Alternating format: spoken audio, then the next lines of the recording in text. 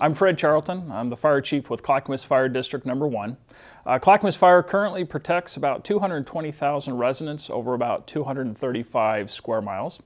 And we deliver really great services from 20 community fire stations, respond about 24,000 times a year. And we do this with about 280 full-time employees and 80 community volunteers. ClackCo Fire has a long, rich history of training and training for success. About 20 years ago, we identified the need to implement techniques and tactics and equip our firefighters so that they could perform really self-rescue or get themselves out of a bad situation. And over the years, that's really evolved to where we are today in 2018.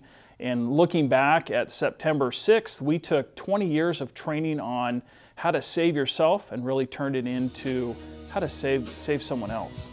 And what could have been a very tragic day could have been a line-of-duty death for a firefighter.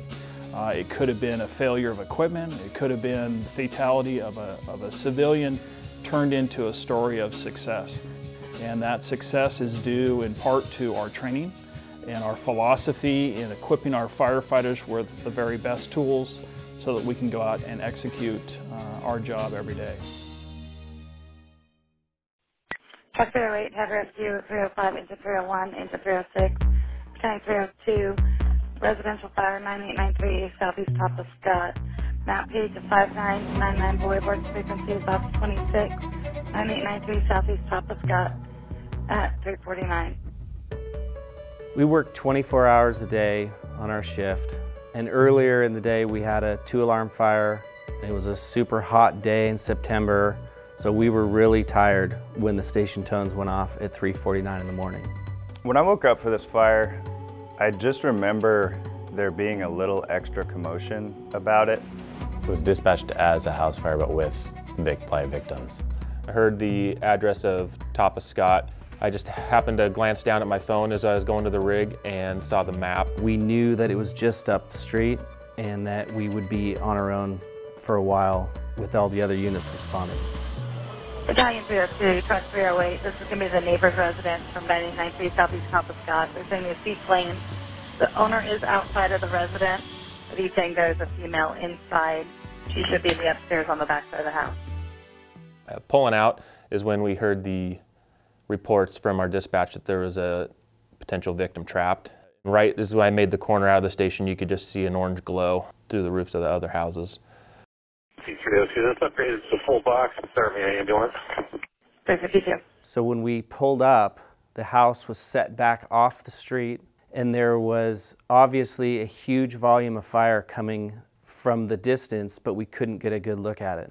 I'm thinking we're going to do a VES, which is Vent Enter Search, and on the heavy rescue, that's kind of our bread and butter, is the search and rescue stuff. And as I bailed off the rig, I remember seeing that same glow that everyone had talked about with the fire, and grabbed my tools and then went around the back and grabbed the ladder off the back of the heavy. Heavy rescue 305 survived. Looks like we have a large house, long driveway back. Looks like flames through the roof. Right now, we'll be checking. Got to get a better look at it. And MBC is down, so some of us are going to have to look up the map for hydrant information. Stand by for more. As I walked up, there was a gentleman in the front yard. We had a heavy body of fire, probably the front quarter of the house, and came up to the gentleman. He's got a garden hose on the fire, doing a great job, and he mentioned to me that there was 2 cats inside and a lady in the back. And I remember thinking, that's a weird order to tell me that, but okay. And so I kind of just continued moving, kind of constant state of motion. I had a neighbor yelling at me to tell me that there's someone trapped inside. As I started to talk, I noticed there were 2 female occupants that obviously had just gotten out of the house and were laying in the grass, and they were yelling at me also that there was someone still inside. All right, TCOM, Heavy Rescue 305. We've got fire on the Alpha Bravo corner of the building. It's coming out of the front door all the way up into the roof. Two patients down in the front yard. I think they're okay. They're saying there's one upstairs. I saw Matt doing a quick brief interview of the gentleman with the garden hose trying to put the fire out, and so I completely skipped all of that process and went. I could kind of see them pointing to that Charlie Delta corner, that side yard, and so I just kept going to that spot, and he was just a few steps ahead of me, so I just followed Matt to there. So as we walked by those great windows, we could see the giant great room, and so I got to that slider and just kind of peeked in, and Scott's right behind me, Andrew's behind me, Kyle's behind me. We all kind of met right there. We were all standing at this back door to the house on the back side, which is the Charlie side. As a crew, we stood at the door and looked into the building, and we could see that there was a chance that we could make it to that second floor. And as a four-person crew, we're used to working split up. The two firefighters in the back, Matt and Scott, usually get split up and they become a Team B. So if we were to go into a house and search, we would split up our Team B. They would go to the first floor, Team A would go to the second floor. Matt and Scott were able to get masked up and get their hoods and everything on first. They were getting ready to go in, consensus that we were going to go in, not use the ladder, just try to make that stairwell. I handed Scott the water can that I had brought up. I remember kind of looking in there, and that was one of those moments where the time's kind of going slow and fast in different points throughout this call, and that was one of those moments where it just all kind of slowed down, and I remember having this weird thought, like, oh, this is like Hollywood fire. There's tons of fire. Usually, typically, when there's a normal house fire, smoke to the floor. In this circumstance, the fire had already kind of crawled up and through part of the roof, so it had a good flow path up, and there was just a lot of heat and fire, but mostly towards the front of the house. Because of the visibility and because of those conditions, we could make out that protected stairwell. And so we kind of just decided, I think, rather than guess at windows and guess at rooms that she could possibly be in, if we can get up there and just get those rooms searched real quick, that would be better. And then if we need to, we can exit out a window or out the ladder. So kind of a reverse vent search, if you know. And as they made entry and went in to go to that second floor, Andrew and I were taking just 10, 15 seconds to put our masks on, put our hoods on, and which we were only about 20 seconds behind these guys. And our plan was we were going to follow them in and go with them to that second floor. Kyle and I were just about to start going up the stair when all the windows in that great room, the floor to ceiling, I don't know how many there were, but large windows finally broke out from all the flames. So we had glass crashing, ceiling debris started falling on top of us. The conditions changed drastically, and that fire had a clear ventilation path through that room, which extended the fire right towards where we were trying to go. Kyle said, we need to back out and find another way in. DC-302, heavy rescue 305. We made entry into the Charlie side deck, sliding left door. And we're looking for, we got two guys inside looking for heavy fire involvement. We're going to pull back out until we get hose wires. As soon as we got up to that balcony area that was just off to the stairs, we did a quick search of that area. There was a bed there. And then for a brief moment, a little less focused on the rescue, and had noticed, oh, this is pretty warm. And I remember thinking, like, that kind of the high heat kind of tingle on my ears, and I remember having this weird sensation that the floor is almost kind of slippery and like sticky and sluggish all at the same time, and it ended up being that the carpet was coming up with my footsteps. It was sticking my boots. I remember thinking, like, oh man, this is hot. Talking about it later, we had a lot of the same thoughts, not actually saying anything to each other, but thinking, okay, I can feel this. This is a little more heat than I've had before. To where we were thinking we're running out of our time that we think we gave ourselves, and we're gonna have to start thinking about our exit. We proceeded down to the balcony, down towards the bedrooms, and I went to the first door that I came to and opened the door, and surprisingly, really good conditions in that bedroom, just maybe a foot of light smoke down from the ceiling. And our fire victim was in there, and she was conscious, maybe a little bit confused because it appeared that she was walking in circles. She had a washcloth to her mouth, and was almost in disbelief. And I leaned back down out the hallway because Matt had passed me at this point. Right then, Scott, I hear, "Maddie, she's in here." And I just remember thinking, really? Just kind of in a little bit of disbelief. I remember there was almost kind of a moment of like, both of us were just in disbelief that it could have gone this quick and this easy. Like, wow, we just found her that fast. And so he came in and almost like shoved me aside or something to get in to see. I had to see her first. I couldn't, I just kind of had to see her, and there was a short hallway into that room, and then she was on the bed. As he passed, I remember thinking, earlier that summer Andy and I had taken an advanced VES class, and I remember one of the things they really pounded into our memory in that class was control the door, control that space, keep the heat and the smoke and everything outside of it. So we shut that door, went into the room. We didn't even really have to assess her because she didn't look injured. She just very patiently sat down on the edge of the bed and let us do our thing. So our plan was we're going to isolate ourselves there, make sure she's good.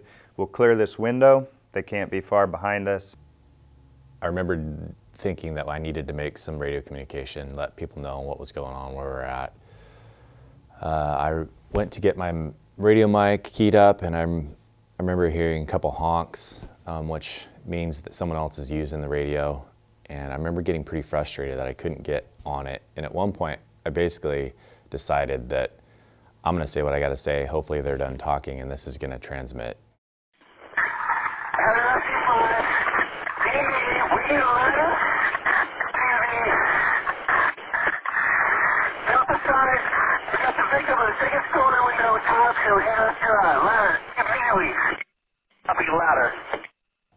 Unfortunately, all we heard was garble, garble, garble, second floor ladder.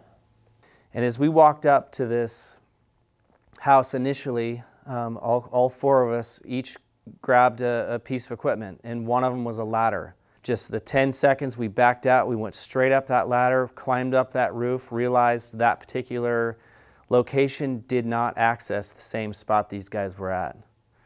Looked back to where we just came from, that great room, and it was, you could call it fully involved. That whole room had flashed. And that's when Kyle and I looked at each other like, where are they? So as an officer, this is when the panic was starting to set in, and I was starting to get on the radio and call incoming units to make sure we knew that everyone knew where we were in this house and what we were doing, and that we needed help, we needed a hose line, and more importantly, I wanted to communicate with Scott and Matt and figure out what the conditions were like where they were. We're going to be in rescue mode. CCOM, why don't you go ahead and start me a second alarm on this? Copy, rescue mode, second alarm.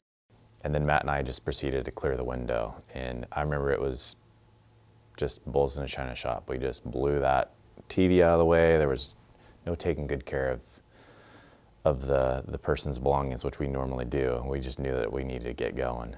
And I remember thinking, as Scott's calling for a ladder, I'm looking outside and there's no one there, but I see a ladder, an extension ladder laying on the ground. And I just couldn't get it out of my head at that point. Why is that ladder laying there, and why isn't someone attached to it and getting it to us so that we can get out of here? Come to find out, it was a homeowner's ladder, and I just started to see the fire had made it through the top of the door. So I said to Scott, hey, we're going to lose this room. And I looked back into where the door was, and there was already kind of fire starting to kind of finger across the ceiling. Scott immediately said, okay, we're going to have to bail. And the first thing again that came to my mind was, really? Luckily, for me, I believe for both of us, there was no hesitation. The second I saw that, I knew we weren't going out that way. I remember being frustrated that there wasn't a ladder there. I'd called for a ladder. I got on the radio and called that we were going to have to bail out. Maybe bailing out.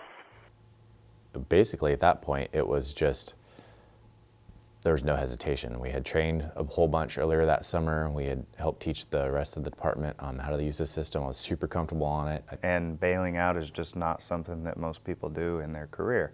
And so I remember my first thought being, wow, okay, here we go. As we looked up, glass broke out of the second floor window, and as an officer and a crew with these guys, we're all really close, and to know that they were at the window and they broke the glass out, and I knew engine 301 was coming with a ladder and they should be here any second. It was a huge relief to see that they were okay in that second floor window. We got 2 firefighters on the second floor, early out of the second floor window.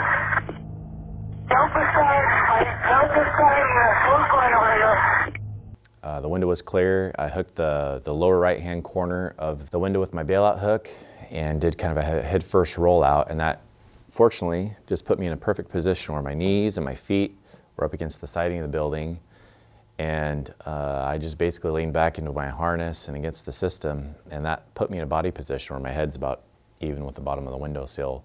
So he went out, I looked back, Dee's still doing great. So I go back and get her. Motioning like this for them, and I was doing that, and I was looking up at him. I could see an orange glow above their heads, and he brought her to the window and just used this kind of just hand, I can't remember if it was on her head or her shoulder, but just kind of pushed her upper body out the window, and it rolled her in the perfect body position right out into my lap. She just rolled in my lap, didn't feel awkward, she didn't feel like she was going to fall or anything. I just basically just cradled her on my lap. At that point, Matt rolled out. My feeling once I got out was safe. We're good. As soon as, even though we were on our hooks and we were hanging there, that was my first feeling of, we're good. We could hang here all day long. This is no problem now. Seeing that both of these guys who we were really worried about at this point, you know, in that whole, from the time we made entry up to that room to the time they're hanging there, I mean, we're only talking a couple minutes. And having Matt hanging out safely, Scott safe, victim safe and obviously okay, alert and talking to him and helping out even. I radioed back to the incoming units and the battalion chief responding. I said, wanted to let everyone know that everyone's safe out of the window. We've got the victim, but we still need medical and we need help to this Delta side of the building. I've got 2 firefighters from 305. They are second window with a live victim. Everybody's safe. And we're right down the Delta side. We need an ambulance to that Alpha Delta corner. Thank goodness Engine 1 had just arrived and brought the extension ladder from the A side right around to us. That Delta side, it was on a sloped hill, so it was pretty good off camber, so that ladder was wanting to slip, and it was a very short setback with a chain link fence to the neighbor's side. So there wasn't a whole lot of adjusting we could do for the ladder angle. So Kyle had to hold it up really hard so that it wouldn't slip off as I went up the ladder. We got the victim from Scott's lap onto the ladder, and I wasn't sure what kind of condition she was in. I thought I was going to have to carry her down, but she was actually able to walk down on her own. I just went down first and guided her down. After the victim came down the ladder with help and was walked out to our medical team who was waiting on that front side of the building, Matt and Scott were still hanging from the windowsill on their ropes, and Scott came down first, rappelled down the building, his feet touched the ground, he was safe, still hooked to the building with his rope. I remember having this sense of almost like, not panic, but I didn't like being attached to the building still. And it was all I could do to get that carabiner unhooked from my harness as fast as I could. And as soon as I hit the ground, Kyle comes over and dog piles us, and he comes over, and right then I'm thinking, I can't believe that just happened. This was 7 minutes ago, I was dead asleep, and how did that go so fast? And now I'm laying on the ground, and Kyle comes over, and he can see in my eyes just trying to process it, and I see his eyes through his mask, and he just goes, yeah. And I think that was I'm glad you're okay. I think that was it was a thing for him as much as it was for me, but that was something for me that it snapped me out and went, yeah, we're okay, we're back together. The sense of relief I had at that point was I couldn't believe what had just happened, for one. I was really, really excited to see that they were okay, and huge relief for me. I have every confidence in their abilities, and when we split teams and I send these guys in and they have to work by themselves, I know that they're capable, and they're ready to do this. And we've worked together for a long time. They know each other really, really well. All four of us do.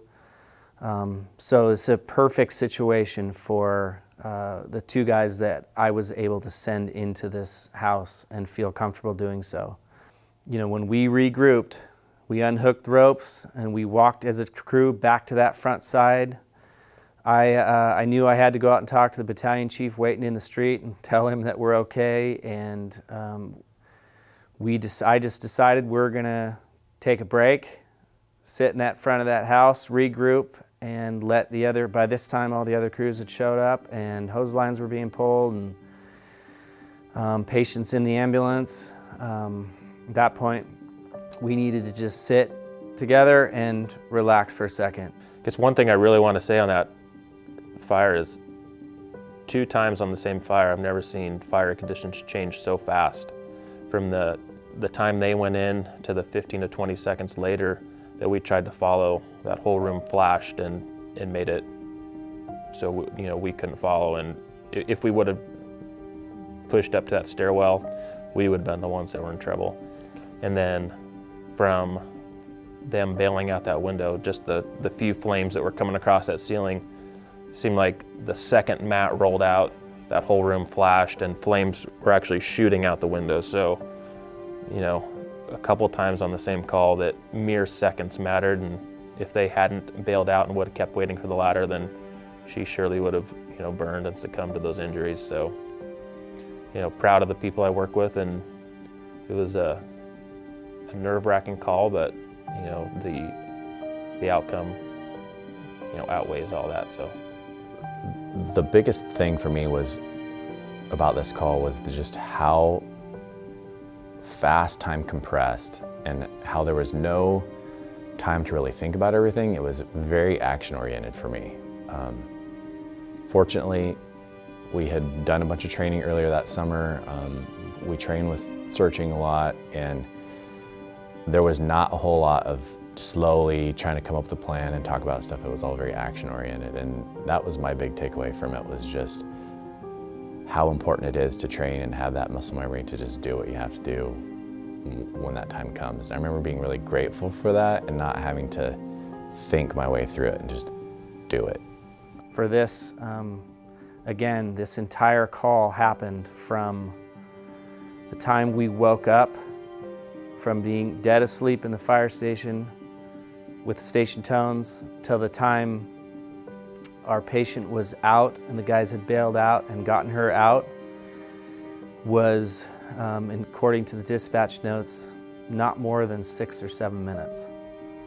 And so this was a huge deal for us, and I'm really, really proud of our crew and the fire department and everyone that helped come in and back us up, because we needed help that night.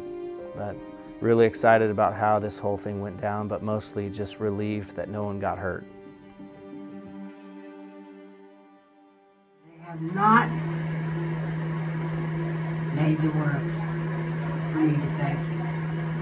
It's our pleasure. You have no idea that how I feel, and